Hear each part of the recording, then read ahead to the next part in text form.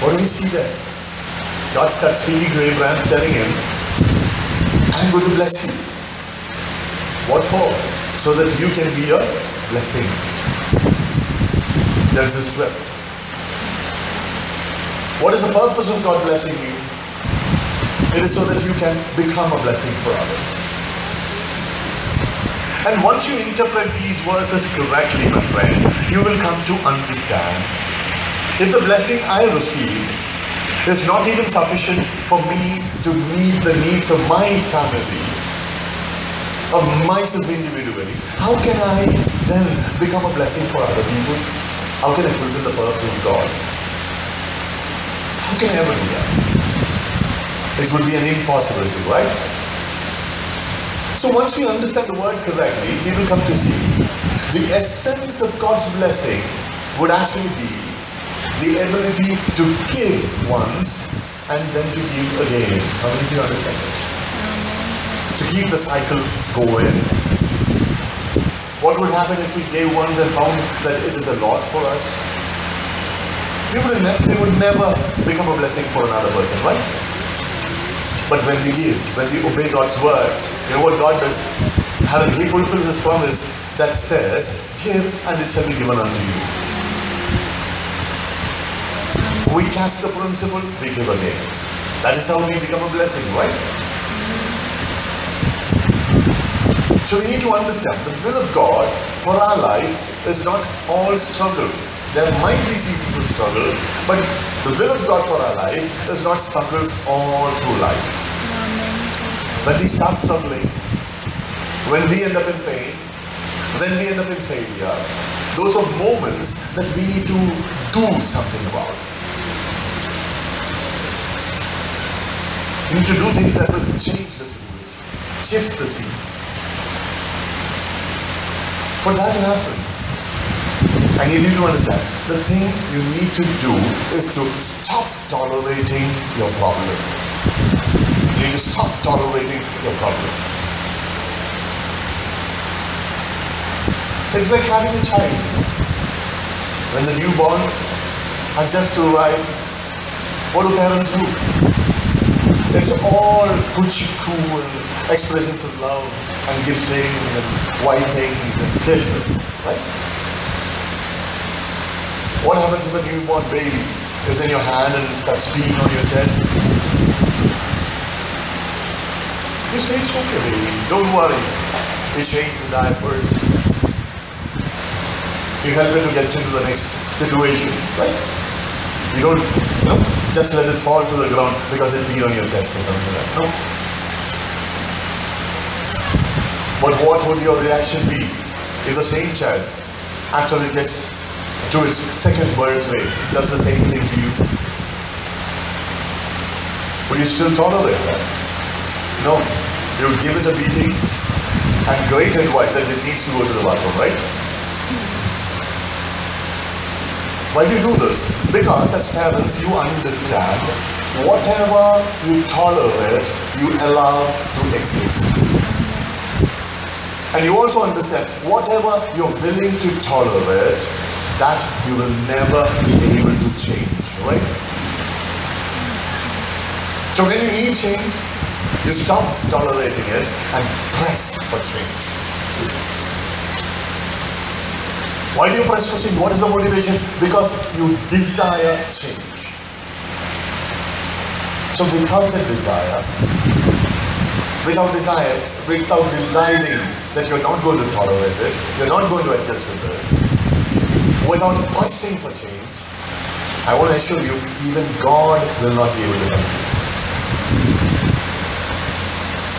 So if you want to make a new beginning in your life, despise your problem. Do not adjust with it. Press for change. Very important. Here's the third thing I want to share with you. Here's the third thing. Many people, when I start talking to them about changing, about beginning afresh, they come and ask me one important question. When should I start, Pastor?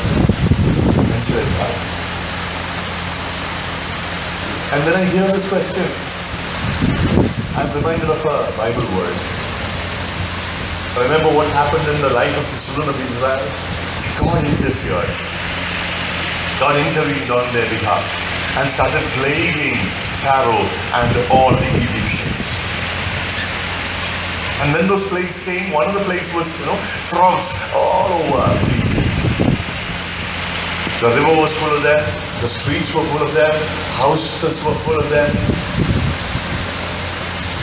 They took a pot, you wanted to put it on the stove and make some tea. You don't find tea there, you find frogs inside. Everything was filled with frogs. Pharaoh said he wanted deliverance. And Moses came to him and said, Pharaoh, I'm going to surely pray so that God would send these frogs back in their environment. Put them back in the river.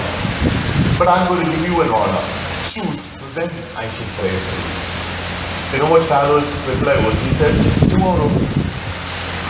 Tomorrow. Pray for me tomorrow. And when I read that verse, I often ask myself, why not today, dear? Why not today? Why do you want to suffer the frogs one more day, one more night? Why not today? But that is the way people are. And I see many a Pharaoh inside church.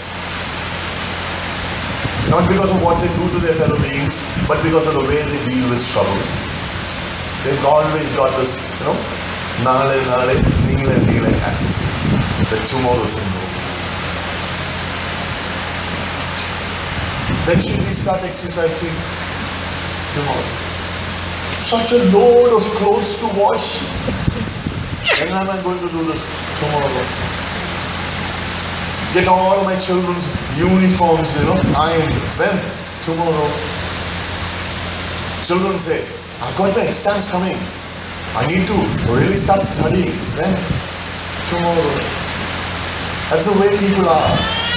That's the way people are. But my friend, I want to tell you something. If you are a person who's got this tomorrow syndrome in you need to understand, a few principles here. First principle is, yesterday is in the tomb, tomorrow is in the womb. All we have is today. All we have is today. Yesterday is gone. And we do not know what tomorrow holds, or even whether there is going to be a tomorrow. All we have is today. This is the first principle you need to understand. And the second thing, my friend, that we need to remember is, today's suffering is actually a result of what we did yesterday. And going by the same principle, you need to understand, tomorrow's blessing will be a result of what we do today. So what do you need to do? Touch your neighbor now and say, today matters. Today matters. Today really matters. The secret of a blessed life is hidden in your daily agenda. What do you do today? What do you do today matters. Whatever your choices are, whatever your actions are, it is going to have a consequence tomorrow. And understanding that, you should control, hallelujah, direct your actions today. Start now. The best time to start making changes is now. N-O-W. I cannot put it more simply to you. There's one more principle I want to share with you. I gave you three now. One, never disregard pain and failure. Number two, despise your problems, don't adjust with it. Number three, the best time to start making changes is now, today. Fourth thing. You need to understand your maker, the creator of heaven and earth. When he designed you and your life, he designed your life in a manner whereby everything you're called to do, you cannot get it done alone. You need the help of people. How many of you understand this? You cannot get it done alone. God's design was that.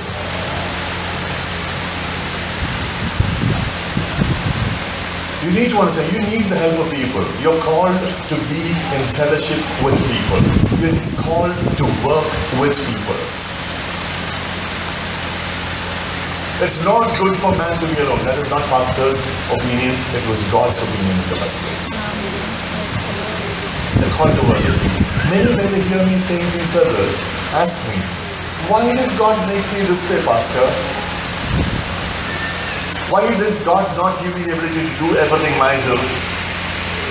Because if He allowed you to, there will come a point in life when you look in the mirror, see your own reflection and call yourself, oh wonderful and marvelous one, with you nothing is ever impossible. You would consider yourself to become God.